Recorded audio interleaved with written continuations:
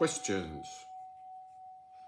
Okay, so my first question is from The Secret of the Golden Flower book. I Yes, think great book.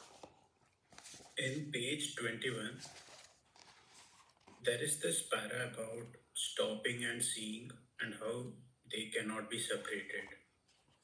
Okay, good. May I say a few words about this book?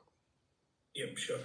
This book really exists in two forms. It exists in a complete translation, which is here, and a truncated and totally messed up translation that was done by Wilhelm Reich some time ago.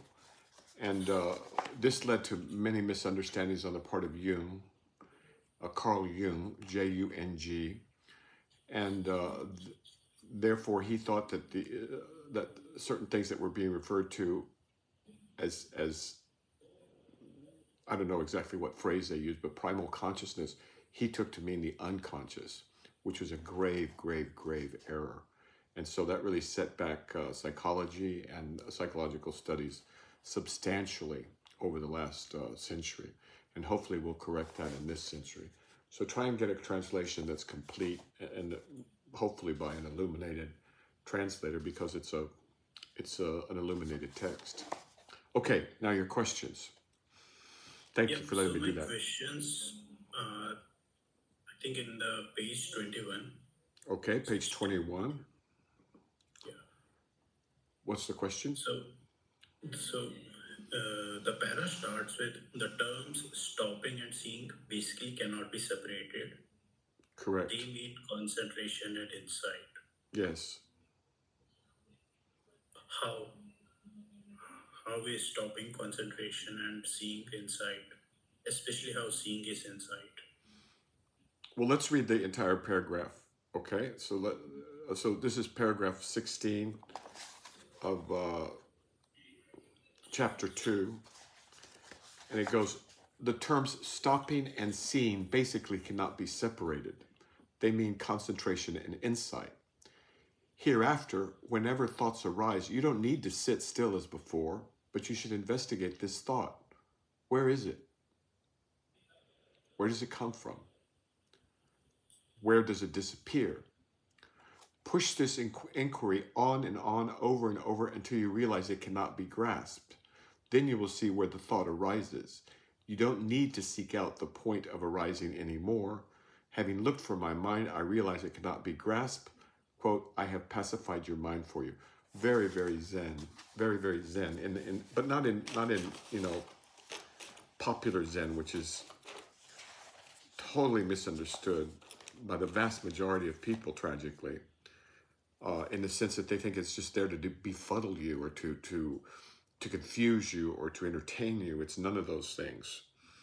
And so this refers to an old Zen koan where someone goes to a master and says, Master, I'm troubled in mind, or something like that. And he said, well, bring your mind to me and I'll fix it. And then a few months later or something like that, the student comes back and says, having looked for my mind, I realize it cannot be grasped. And the Zen master says, there, I've pacified your mind for you. I've fixed your mind for you. Okay, but your question is more specific and very important. Stopping and seeing cannot be separated. Now, what's your question exactly? So first of all, how they cannot be separated, and second of all, what do they mean by saying concentration is stopping and insight is seeing? Okay. Stopping and seeing are two sides of the same coin. So if you're and this actually relates to Carlos Castañeda and also to Krishnamurti, by the way. So when you stop, you're basically stopping the flow of the river of flow of thought in your mind, and so you stop it. You just stop. Now, when you stop that torrent of thoughts that usually is there, then you can look at it. It's really the only time you can look at it. It's when you can slow it down or stop it enough to where you can Just stop it right there. Boom.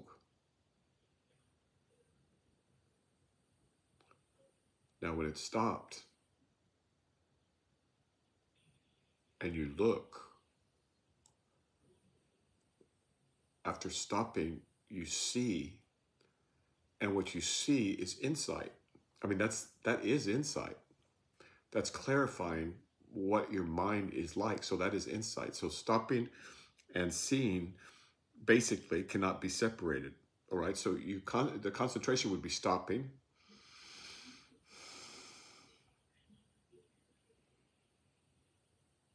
And seeing would just be looking.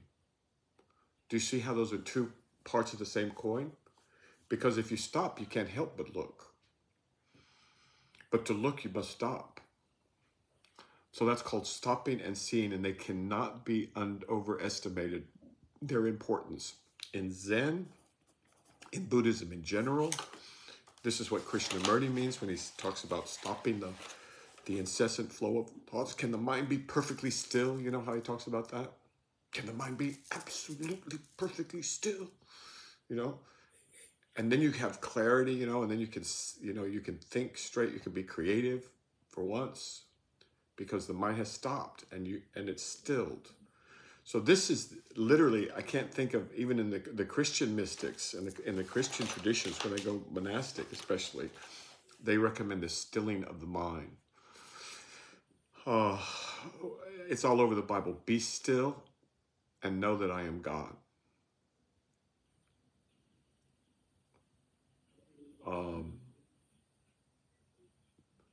I can't think of a tradition that ultimately doesn't come down to this. You have to still your mind in order to understand it. These are the most basic instructions, the most stripped down instructions, the ones that are most fruitful, and it's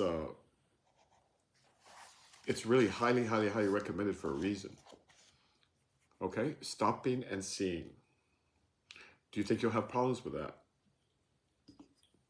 No, like from what I understand, stopping means stopping of conceptual thinking, and seeing means seeing things as it is, and that can only happen when Right, the well, conceptual stopping thinking, stops. not just conceptual, all thinking. For a moment, you just stop it. And so you have that power. That's important. You have that power. Just stop it. Wait, so this basically signifies there is something called as non-conceptual thinking. Yes. Okay. What is it like? How can you think non-conceptually? Like, Oh, good question. thinking. Good question. Okay, so the question is, what is non-conceptual thinking, and how can one think non-conceptually? Yeah.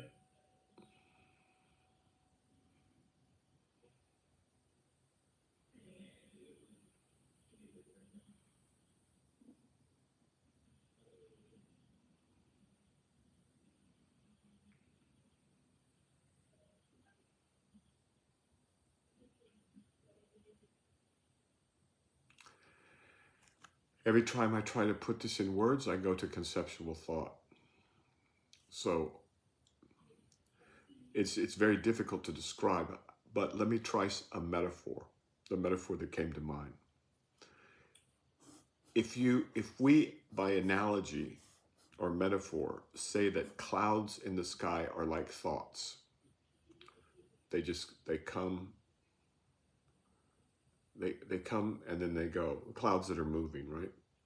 If we say those are thoughts, non-conceptual thought would be the sky. Or if we take ripples in a river, right? And we say that the ripples are thought, they just kind of keep coming, they keep coming, they keep coming.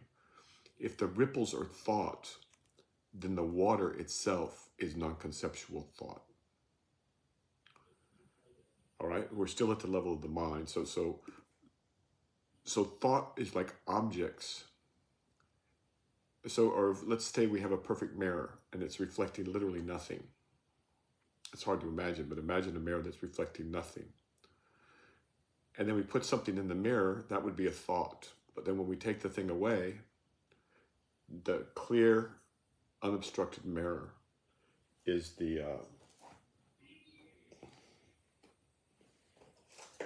the clear, unobstructed mirror is the mind without thoughts. But the mind works by association. So what you reminded me was that my glasses are obfuscated with thoughts. So if I'm looking through clear glass with no thoughts, I see more clearly. Something like that. Does that make sense? I can't describe non-conceptual. I don't think I can describe non-conceptual thought, except to say that it's the matrix of thought. It's the womb in which thoughts matrix, the womb in which thoughts arise. Or maybe you could say this, maybe thoughts are foreground and the matrix of mind is the background. And so you stop and metaphorically turn the light around, and now you're into the matrix from which thought arises. Does that help? Like, is this something that happens when you are trying to solve a problem, like any mathematical problem, and you arrive at a solution, but to communicate with others, you use conceptual thoughts, but the moment you arrive at solution, it's like non-conceptual thinking, that you have a feeling that you know the solution. That may be true for mathematicians. I'm not a mathematician. I've heard them talk like that, but for me, it would be easier to say that. So a painter understands something and he paints it and it's problem solved. But if you ask him to articulate the problem, he would have great difficulty unless he was talking to another painter. The same thing's true maybe with a poet. So it may be true for mathematics. I don't know. I'm not enough of a mathematician. But I wouldn't be surprised. But that distinction, just learning that distinction in your own mind, that your mind, just leave alone all mysticism, just your mind is made up of at least two parts. One is the content and the other is the substrate.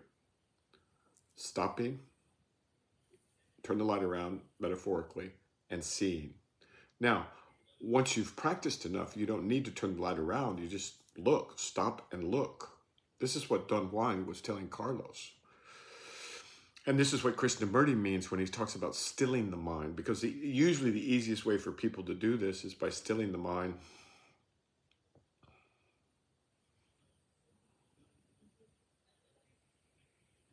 To where they can have some control over it. Does that help? Yeah. Yes. Good. That's really, really important. So thank you for bringing that up. I can't tell you how central that is to everything. I wanted to discuss the para 18 as well. Okay, good. Paragraph 18, Secret of Golden Flower, Thomas Clary, translator. What page? 21. All right.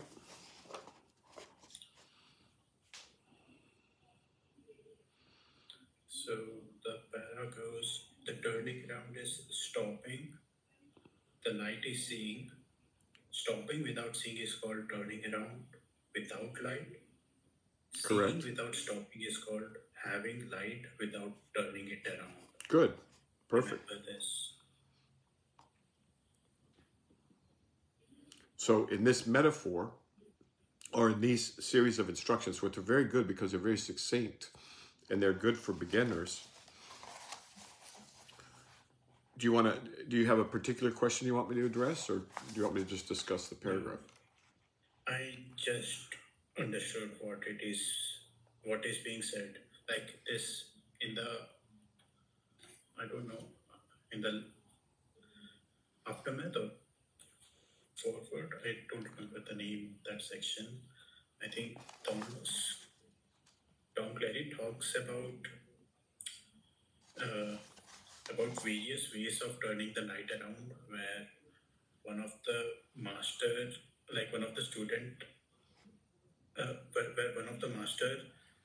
asks a student where he is from. Yes, very good. Does he think of the place often? Yeah, thinks of the place often. So the master the master notices a new student, And he says, where are you from? And the guy said, let's say he says, I'm from Timbuktu. And the master says, do you think of Timbuktu often? Right, now go ahead. Tell the story. Yeah. And then he says, observe and then he talks about how the mind can imagine the various valleys, plants, and all. When you think of Timbuktu, are there mountains and buildings and rivers there? Yeah. And the student says yes. Keep going. Then the master says, who is that thinker who is thinking these things? And I think he says more. I think he says, I'm not sure, but I think he says, now the thinker who is thinking. Okay, go ahead. Let's see. It may work this way. Keep going. Go ahead. Yeah. So basically, master says, concentrate on the thinker who is thinking these images. So this is what I feel like turning around is like master is asking the disciple to stop about whatever is going on, like seeing that image and all. Good. Stop. Good. And start seeing like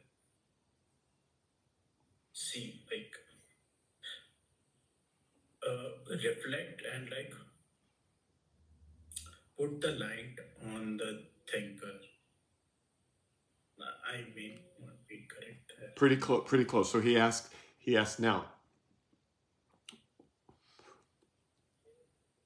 He asked him, do you remember these buildings and rivers and valleys and things in Timbuktu? And the kid says yes. And he says, now think about who's doing the thinking. Or turn the right around and look at the source of those thoughts or memories of that place, Timbuktu. And he asked him, are there so many objects there? Are there any objects there? And there's no objects there. That's the point. So yeah, you got it, right? That's basically, that is the point. What's interesting is that is entirely a Zen, that's a Zen koan, right? And it's being used in this, which is not particularly Zen at all. Now, I don't think. At any rate, so let's go back to this paragraph 18 that you were talking about. That's a good example that you gave.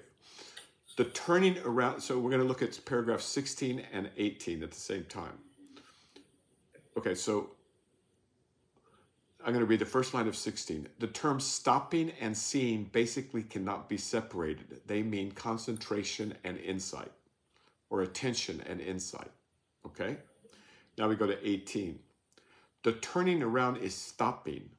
The light is seeing. So, insight is seeing, attention is stopping, or concentration is stopping. Stopping without seeing is called turning around without light. So you could stop your thoughts, but you don't look. That's not going to help much. It's not bad, but it's not going to help as much. Or you can see, you can look without stopping. And this is called having light without turning it around. So let's go through both of those. So if you stop without seeing, it's called turning around without light. So right now, look at me. I want you to stop your thought. Just stop it. Okay? So that's stopping. That's easy. You can do that for a little while. Stop your thought. But then you have to turn the right around and look where the thoughts are coming from, or maybe they're in front of you. You know, the metaphor is to turn the light around. It's a useful, but it's not about, you know, front and back ultimately. Now go ahead and have all your thoughts. Okay, watch your thoughts run. You know, they're going with my speech and God knows what else. You know, and just look at them. That's called seeing. So you know how to see and you know how to stop. The trick is to do them both at the same time. And that's why it says, remember this. So you need attention and insight, concentration and insight, stopping and light. Light's another word for attention, the light of attention. Okay, is that clear? It must be crystal clear. So you stop and then turn the attention around to the source of thought. Or maybe the thoughts are coming in from here. So you could stop and then look at the source of the thoughts. Or maybe they're in front of you and they're coming at you this way, in which case you stop. I don't want to confuse folks. It may be better just to stick with the turning the light around, but later you'll realize that there's no back and front to this matrix of mind, this womb of mind in which thoughts arise. Okay, sir? Another question? Good question, great question, very central. So this one's from the chapter Errors in Turning the Light Around. Good. I think it's on page 31.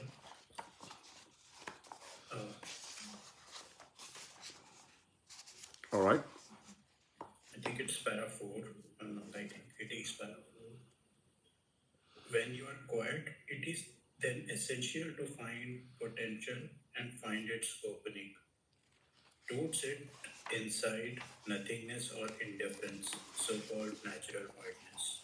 Yes, this is a common error. What's your question? Now that I realize, isn't this what we were discussing earlier? Like it's stopping without seeing. It's stopping and then becoming addicted to stopping. I mean, it may be more than that. Because this is in the chapter on errors. What page was it again? 31. Because this is the chapter on errors, they're trying to warn people. Like there are some zendos, some Zen places where they just sit for hours and just stare at a wall. That's deviated practice. That's what they've done is they've become addicted to quietude. They sit there and they don't think, they don't do anything. They just sit there and breathe and think that they're making progress, but they're not, because they're not growing. They're just stagnant there. Their minds have dulled, and they haven't found the potential, the living potential, which is in all of us, right? So in the other metaphors, the sky is alive, the river is alive, the source is alive, the matrix is alive. And what they do is they stagnate, they sit there and they found a place of peace for themselves. I'm picking on them because they're some of the worst offenders, but this is also true in many other meditation situations where you go and you just sit there for days. And it's important in the beginning to recognize that you're not your mind, and recognize that your mind is somewhat independent, and to create some space between the observing self and the contents of mind. That's important, no question about it. But then once you've done that, you need to keep going. And the mistake that many places make and many people make, and unfortunately misguided teachers who have not awoken, guide their students this way, and that's really a disaster, because they've mistaken a preliminary exercise for the goal, and that's no good. Does that make sense? Yeah, so main aim of meditation is to always look inside, to look at who that thinker is. That's the second. Okay, so the first step, you sit in quiet meditation, and this is just so you can settle your mind down enough to realize to notice the phenomenology of your mind, the characteristics of your mind. It's constantly moving. You don't have much control over it. If you don't have something big to think about, it'll think about something small. There's many characteristics like this. So the purpose of meditation in the beginning is just to get you to slow down enough to where you realize that you are not your mind and your body. Or let's say your mind for now, okay?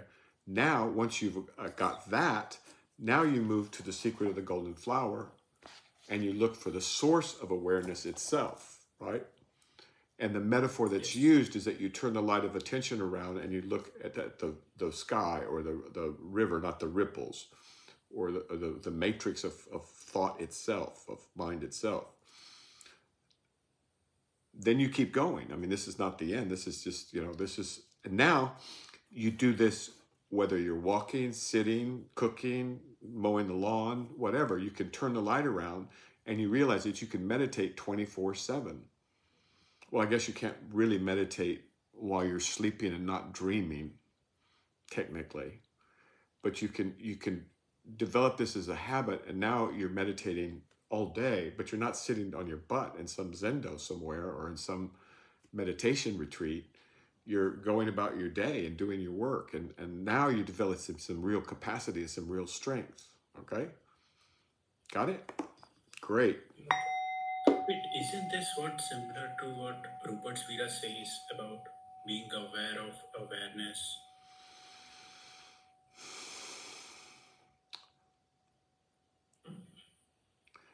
I think, okay, first of all, I don't know exactly. I like Rupert a lot, but being aware of awareness, what's being aware? That's the problem. What's being aware would be the question. What's being aware of awareness? And so there's a subtle duality in there that eventually has to be dropped. I'm sure he recognizes that you have to drop that, because if you have awareness of awareness, then you've got a duality. And although that's a decent stepping stone, and poor guy, he's trying to talk to people of all walks of life and all levels of understanding, right? So Yes. I'm not sure exactly what he means, but that duality, well, you got to get rid of that if you're going to see correctly. Yeah. Okay? Yes. All right? Good. Yeah. So the next question is, I tried trying to see my real me, the one that's perceiving all this, and the moment I do that, various thoughts and images come up, and then I realize there is something that is perceiving these images itself. So what is it that? And like this kept going on and on Mm-hmm. until I realize that to see that real me, like I can't see it at all, because the moment an image forms up, there is something that is seeing that image.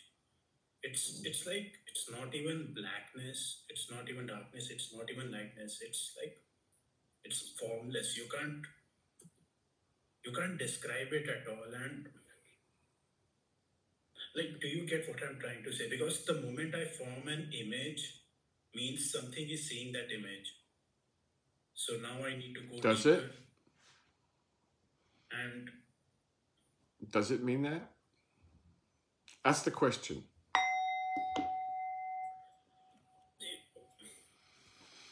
like my question I is, understand what does you're this- saying, and I understand why you're saying it, but it's very good, because you're on the verge of discovering something very, very important. Literally, you are. You're on the verge of discovering something vitally important. Keep going. It's like how can you comprehend the formlessness at all? How can you go? How can who comprehend the formlessness?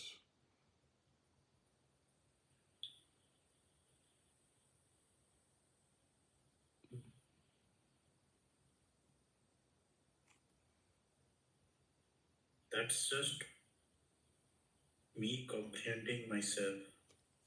Okay, you. So everything's hinging on this me from your point of view, or the you from my point of view. Who is this me or this you that you keep talking about? Me from my point of view. So You from your point of view. What about you from my point of view?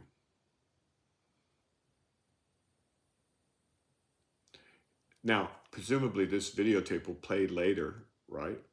And people will be hearing your voice. What about you from their point of view? Which you are you talking about, I guess, is another way to do this. by you I mean the real me, Okay. the one. The real you, okay? It's the languages, so the real, if I were you, I'd be saying the real me. Tell me about this real you, this real me that you referred to. It is observing me speaking to you right now. You just substituted the word it for me. That doesn't help. Okay. Because you could take that sentence and you could say I, am just observing. So rather than say it, say I. No? I am observing. Okay. Yes. Tell me about this I that's observing.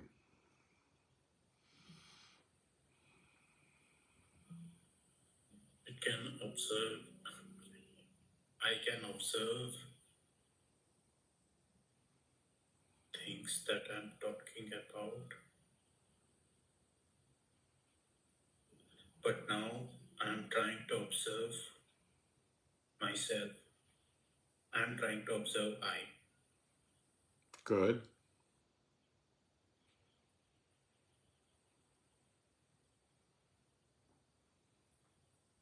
I am not my body.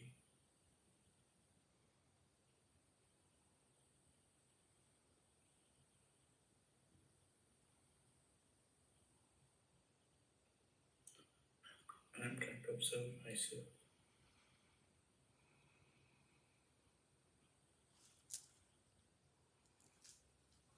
There is an image of me observing myself, but this image is being observed by real me. So the question again comes, who is doing that? So you have a recursive problem because you drew a circle with your finger. So that you is observing the contents of your thought. But now there has to be a bigger object to observe that circle. Okay, so you've gotten to an endless recursion. Is it endless? What happens next?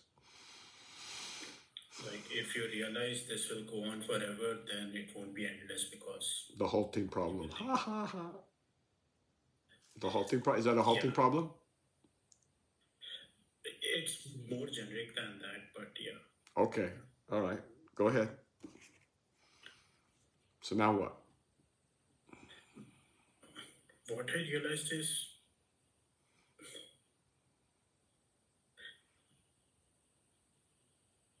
so if I'm trying to observe myself, I see some qualities of my real self. Or at least I think I can see it. But that is again that real self observing this analysis of the qualities of my real self. It goes on and on and on. So for me, like what I conclude is I can't, like there should not be any objects here. Like if there is any objects that come out of observing my real self, then the real self is observing this generated object. So it keeps on recursing till infinity. Correct. Good. Good. So that means there can be absolutely no objects. But how can you observe some? How can Who said there has to be no objects?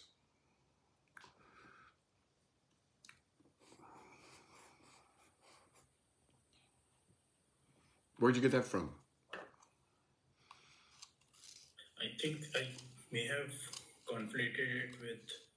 It's legitimate confusion because sometimes these especially the Zen people will talk about nothing there, right? Or sometimes even the Vajrayana and others will speak about nothing there. And there is a state of meditation where you can go and you can get to almost nothing there.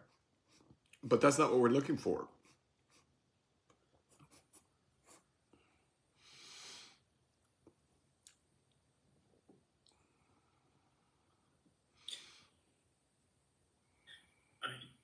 I don't know, but somehow I basically I thought that this real self can't be like any artifact generated by observing my real self cannot have any object, because if it has, then real me is again observing that object. But what is the object?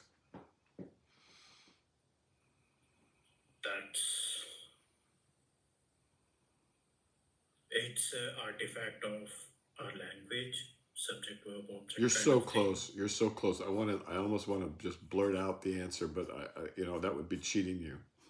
So you're right at the cusp, right? You just need to keep going and keep trying. This is how it works. Good. You're doing good work here. Good. You just need to keep going. And someday it'll just pop, boom. You'll see. All right? Follow-up question, or you want another question? Because right here you're going, I mean, if I were to say anything, it would just get in your way. Okay. Yeah, it would literally just get in your way, okay? Yeah. There's 1,000 things I could say, but I don't want to say them right now. So let's change the subject a bit, okay? But keep going on that line right there. That line right there is the line. That's the one. The recursive one, right? No, the whole problem that you have of when you observe, when there's an object, that's for you, it seems to imply that there's an observer of that object. Yes. Correct? Yes. Keep working on that. Got it. And it may be time for you to go to, have you read much of Dream Conversations? Yeah. All right. So why don't you go to Instant Zen? Go to this one. If you finish Dream Conversations, go to this one. And this one we have Audible for. We have a nice Audible, which is so rare. And it's so good to have that for a Clary translation, especially this one. There's another one also called the, something about the, it's just a collection of Zen koans, also well read, but it's much more difficult and abstruse. Okay, so these two, let's see, where's these two? This one first, Yes.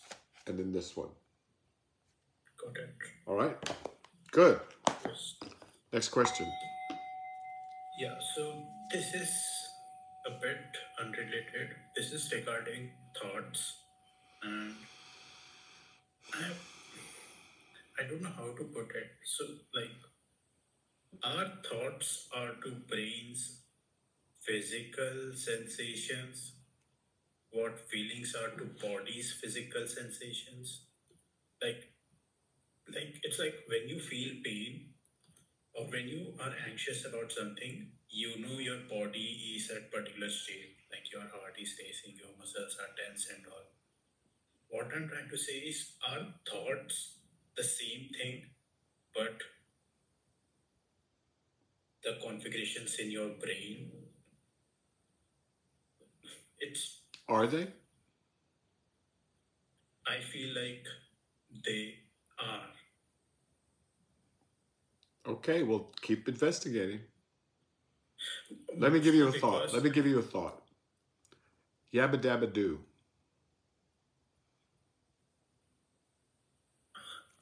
Have you ever heard of yabba dabba do?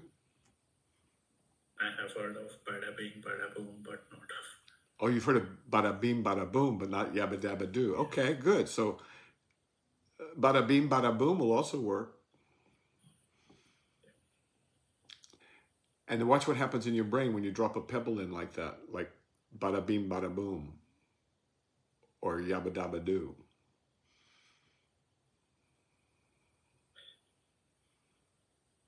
Maybe it's somewhere stored in my, stored as a memory, and I've used, whenever I hear that thing, those circuits ramp up. And this ramping up of circuit, it's very interesting because we haven't found it. In neuroscience, we've been working on it for more than 100 years now. We haven't found anything like that. There was a set of experiments that were done by, what was his name? A Canadian neurosurgeon way back in the 50s, maybe the 60s, where he stimulated a woman's brain and she would hear parts of a symphony. And that was kind of replicated. It's not clear. It's very hard to get your hands on the literature. But other than that, it's kind of like the Fermi problem. It's kind of a riot, actually. So these thoughts and these memories, we assume all kinds of things. We assume that it's all stored in the brain, but then Michael Levin teaches a flatworm some things, and then he homogenizes the brain, literally puts it more or less in a blender, and or he cuts the animal in half, cuts off the head, and then the tail grows another head and remembers or knows how to do the task. So that doesn't fit with our models of memories being stored in the brain, in the cortex. And then we have single cell organisms that are quite capable of agentic action, and presumably some memory, but they have no brain. They're one cell. Or let's see. So we have, his name is Penfield, I think. He would stimulate the brain, and he got one woman, maybe two, and then the replications are very, very sus, to experience a symphony. We have flatworms whose brain can be cut in half, and the tail that doesn't include the brain has still learned the tasks that were taught, simple tasks. Then we have single cell organisms with no brain at all that are able to do quite a bit in terms of self-preservation and things like that. And then a real kicker, if you think about a caterpillar, caterpillars and butterflies, you know that story, right? Yes. The caterpillar's brain is basically liquefied before it becomes a butterfly, and the butterfly has a whole different set of things to worry about. It's got to fly in 3 dimensions. It's not just crawling on a leaf. It's got to fly, and it eats a different kind of food. So where did that come from? And the answer in the 20th century, well, that's all the genes, right? Well, we know that that's not the case. It's much more complex than that. Even the human body only has like 20,000 proteins coded for by the genome. That's not very many. And then 3 times, 4 times that number that are modified by experience in the cell or in the interstitial space or in the environment. So we don't have any science. So we imagine that we have answers to these questions, but we don't. Now, these are going to be fascinating issues for thoughtful people going forward, because the machines are going to be able to think and remember far better than we can. So this should be a lot of fun. I'm sorry, I got off into science. Where were you talking about? Thoughts being basically. Yeah, if I say yabba dabba do, your brain associates to bada bing, and then bada bing has a whole other train of associations and you're presuming they're in your brain, which maybe they are, or certainly the brain is a transducer. We know that much, right? The brain is essential for human consciousness. That much we do know. For human consciousness, with a small c. Okay, sir? So as you're doing everything else, you can contemplate, well, that's an interesting feature of my brain. It immediately goes by association. So I could say one thing, yabba dabba do, and you take that and immediately go to bada bing, and then bada bing. I have associations, you have associations. I hope they're the same ones, but we don't know. And so it is with all language, right? Fascinating. Okay, next question before we start winding up.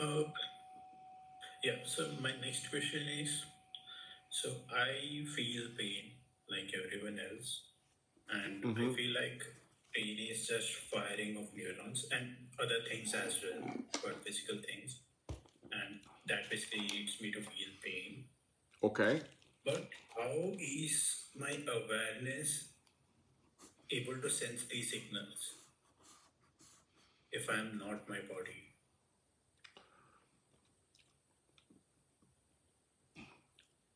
Well, what you're pointing to is the hard problem of consciousness.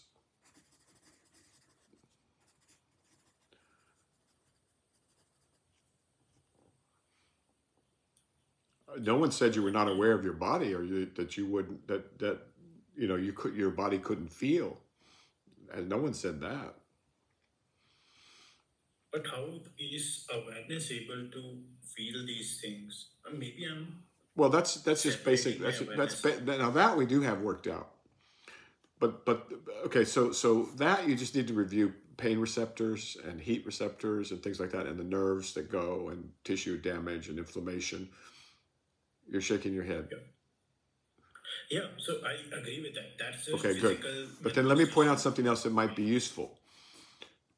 There are certain things that would be called pain by some people that are called pleasure by others. Have you ever had someone really mash really hard on your ankles, around your malleolus, around the bones there? For older people, Yeah, it can either hurt or it can feel exquisite. Or shiatsu, like really hard pressure in certain places. So the pain description much depends on the associations of the person receiving it. But that's not what you're asking about. What you're asking about is the hard problem of consciousness. How are qualia possible? Would you say that your pain is different than that of a sheep who has its foot caught in a, I don't know, on a piece of wire or something?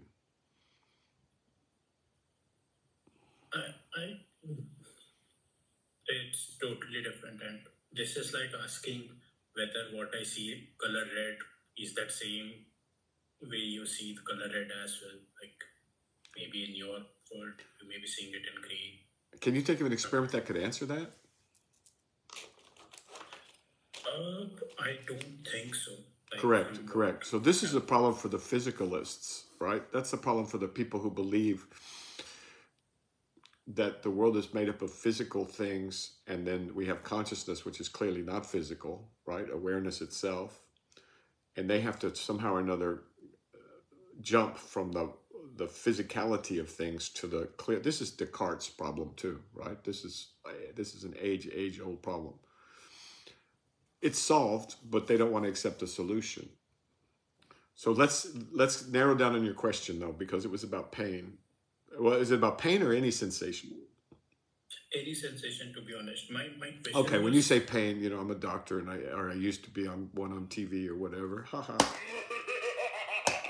So scrap that. I'm not a doctor. I used to be one. So when you say pain, that sets off all kinds of associations with me. So let's go to some other sensation. Great. Happy to. yeah, so like let's go to feeling tense, your muscles being tense about things or stretched and all. That feeling, right? How is that feeling sensed by awareness? Your awareness or your body? Because I can do the same thing with a single-celled organism, remember? The lacrima, whatever you call it. Have you seen those? It's called lacrima or something or other. It's a single-celled organism with a big proboscis, a big nose. And it can sense tension, you know, in the water, or, you know, in the ionic atmosphere of the water. So I don't know if you're talking about specific human things or you're talking about sensation in general. Any sensation. My basic thing is, how is, like, if something were to happen to my hand, like I'm moving my hand, how is my awareness aware of my movement of hand? First, you need to know that your awareness may not be aware of it. For example, if your finger touches something hot, before the pain can even reach your brain, your finger has already moved, right?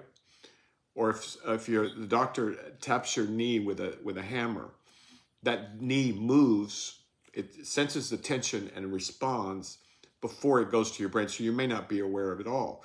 Your CO2 levels could go down, and you'll just start breathing more deeply, or go up, and you start breathing more deeply without being aware of anything at all. So there's nothing like you need to be aware of sensations in order to function. Right? So accept that fact first.